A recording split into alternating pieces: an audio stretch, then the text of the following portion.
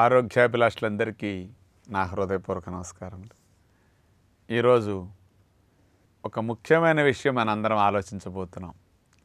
అన్నములో కూర ఎవరు కలుపుకు తినాలి? ఇదేంటండి కొత్తగా ఉందేదో విషయం. అన్నంలో కూర కలుపుకుని ఎవరు తినాలంటే అందరం అట్లాగే కదని చేసేది అంటారు. ఇక్కడ తేడా ఉంది. అన్నములో కూర కలుపుకొని కొందరు తినాలి, కూరలో అన్నం కలుపుకొని కొందరు తినాలి. ఎవరు ఏది కలుపుకుంటే ఆరోగ్యం మీకు ఎప్పుడు తెలియదు. మీ అమ్మా నాన్నలు ఎప్పుడు ఇట్లాంటి చెప్పరు.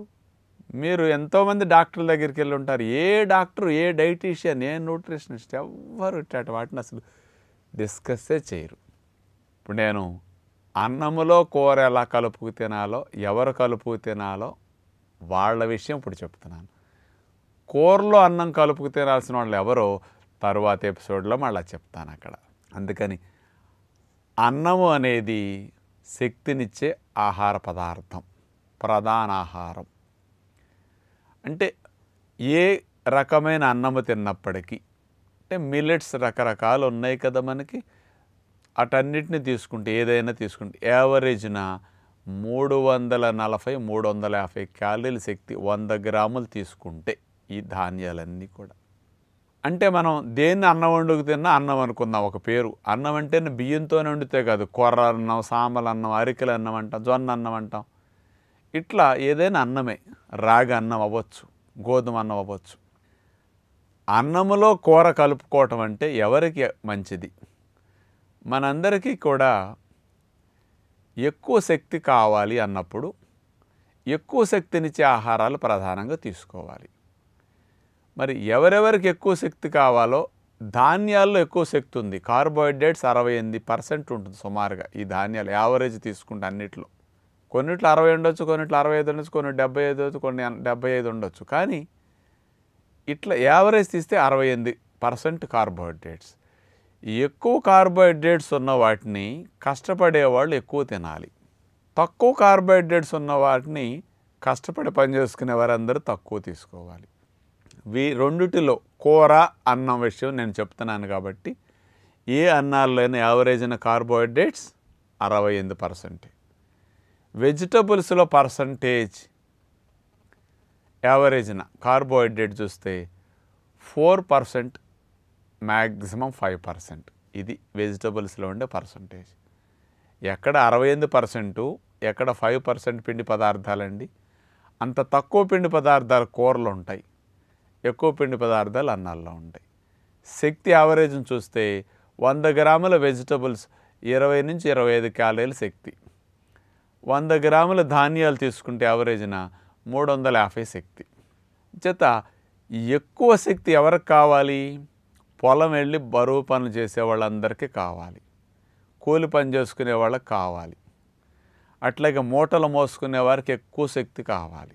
హార్డ్ వర్కర్స్ అంటాం కదా, ఇట్టటి వాళ్ళందరూ రెక్కలు కదిలే కాయ కష్టం చేసే శ్రమజీవులందరికీ ఎక్కువ శక్తి కావాలి ఇట్లాంటి వారికి. తరువాత బాగా ఆటలాడేవారికి, బాడీ బిల్డింగ్, జిమ్, ఎక్సర్సైజులు, కసరత్తులు చేసి మంచిగా ఎక్కువ కావాలనుకునేవారు, ఇలాంటి వాళ్ళకి ఎక్కువ క్యాలరీస్ కావాలి. వాళ్ళకి గర్భిణీలకి ఎక్కువ క్యాలరీస్ కావాలి. బాలింతలకి, పాలిచ్చే తల్లులు ఇద్దరి కోసం కదా, ఈవిడికి ఎక్కువ శక్తి కావాలి. ఎవరైనా సన్నగా ఉంటారు, వాళ్ళ బరువు పెరగాలి, వీళ్ళకి ఎక్కువ శక్తి కావాలి. ఇప్పుడు నేను చెప్పిన ఇలాంటి వాళ్ళందరూ ఎక్కువ శక్తి కావాలి కాబట్టి ఎక్కువ శక్తినిచ్చే కార్బోహైడ్రేట్స్ లాంటి వాటిని కొంచెం ఎక్కువ తినాలి. తక్కువ శక్తినిచ్చే కార్బోహైడ్రేట్స్ తక్కువ ఉండే వెజిటబుల్స్ లాంటి వాటిని తక్కువ తినాలి. ఈ పర్సంటేజ్ ఎవరికి ఎట్లా ఉండాలనే విషయానికి వస్తే, భోజనం దగ్గర మనం కూర్చున్నాం, కంచం పెట్టుకున్నాం, కానీ వీళ్ళందరూ సత్యనారాయణ రాజు కూర ఎక్కువ తినమంటున్నాడు అని, కూర తింటే ఆరోగ్యానికి మంచిదని నేను ఎప్పుడు ఎంత చూపిస్తానండి? కూర తినమంటే ఇంత చూపిస్తాను. ఒక ఆకుకూర ఎంత పెట్టుకోండి, ఒక వెజిటబుల్ కర్రీ ఎంత పెట్టుకో, 2 కూరలు కలిపి ఎంత కూరలు తినండి. 1/2 కేజీ అంటే 500 గ్రాములు, 600 గ్రాములు. కొంతమంది బాగా తింటాననే వాళ్ళని 700 గ్రాముల కర్రీస్ నేను తినమని చెప్తాను లంచ్లో. కానీ ఇలా చెప్పారని ఇప్పుడు చెప్పిన ఇట్లాంటి వాళ్ళందరూ ప్లేట్ పెట్టుకుని ఆకుకూర ఎంత, వెజిటబుల్ కర్రీ అంత పెట్టుకుని కూరల్లో భోజనం దగ్గర ఇంత కూరలు పెట్టుకున్నప్పుడు మరి సగం ఫిల్ 3 వంతులు కూరలు ఫిల్ అయిపోయినాయి కదా, మరి అన్నం ఏం పోతుంది, 1 వంతే పడుతుంది వీళ్ళకప్పుడు. 1 వంతు అన్నం పెట్టుకుని ఇంత కూరలు తిన్నారనుకోండి, వీళ్ళకి ఏమవుతుంది, బరువు తగ్గిపోతారు. శక్తి లేదు కదా. అంటే కడుపు ఎక్కువ నింపేది ఇక్కడ 60% 70% కూరలతో నింపేసి అన్నం పావలా వంతు 1 వంతు నింపితే కూరల్లో ఎక్కువ శక్తి రాదు, నింపాం కానీ ఎక్కువ శక్తినిచ్చి అన్నం తగ్గిపోయింది. వీళ్ళకి పనిలో నీరసం వస్తుంది, కళ్ళు తిరుగుతాయి, బాడీ దడదడలాడుతుంది, ఓపిక చాలక తల డిమ్మై కళ్ళు తిరుగుతుంటాయి, నీరసం వచ్చేస్తుంది, కొంకర్లు పోతాయి, అట్లాగే సన్నగా అయిపోతారు, బాలింతలు పాలు రావు, పాలు తగ్గిపోతాయి. అంచేత ఇట్లాంటి వాళ్ళందరూ ఇట్లా తినటం రాంగ్. తెలియక కూరలు ఎక్కువ తినమన్నారని వీళ్ళు కూడా తింటే తప్పు ఇక్కడ.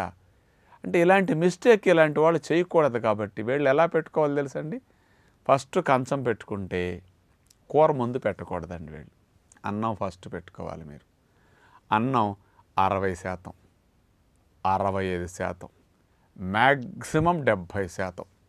పొలం వెళ్ళి బరువు పనులు చేసి హెవీ వర్కర్స్ అందరూ 70%. అంటే 60 నుంచి 70% మాత్రం అన్నం కంచంలో పెట్టుకోవాలి. అంటే మీరు పొట్ట మనకు 1.5 కేజీన్నర పడుతుంది అనుకోండి, అట్లా 1 కేజీ అంతా అన్నంతో నింపితే మిగతా 1/2 కేజీ కూరలతో నింప, అట్లా అన్నమాట.